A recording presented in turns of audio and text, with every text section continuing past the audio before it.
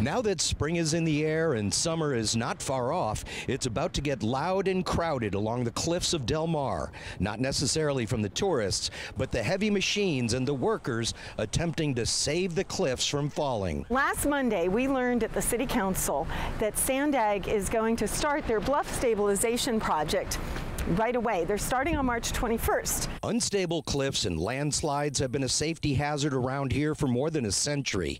Over that time, the cliffs have been eroding at an average of 6 inches a year, and the train tracks get closer and closer to the edge. Hoping to save the tracks and buy some time, Sandag is moving ahead with more big projects, including support beams underneath the tracks themselves, drainage from above, and seawalls at the foot of the bluffs. Del Mar Councilmember Terry Gasterlin likes everything but the seawalls, at least not now. The seawalls down below are going to bury beach and scour beach, and it's not clear that they're going to add much in the way of protection. So this is happening, and it's happening right away, and it's happening all of a sudden, seawalls first. The area of beach beneath the train tracks is already lined with more than 1,000 feet of seawalls. Starting this month, construction will begin on another 1,000 feet or so. The concern now, more loss of sand and the more loss of coastal access, as required by the Coastal Commission. Can we delay building seawalls?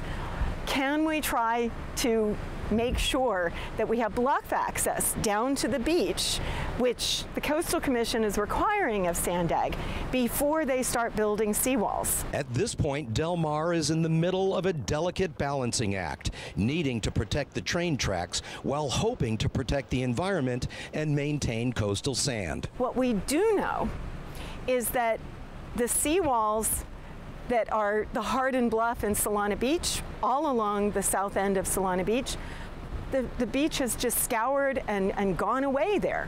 That's why that barge out there over my shoulder is replenishing Solana Beach to the tune of 700 cubic yards of sand right now. Regardless of what we do now and how fast it happens, sometimes Mother Nature has its own plans, like the situation up the coast in San Clemente. What we know is that what's going on in San Clemente is also going on here.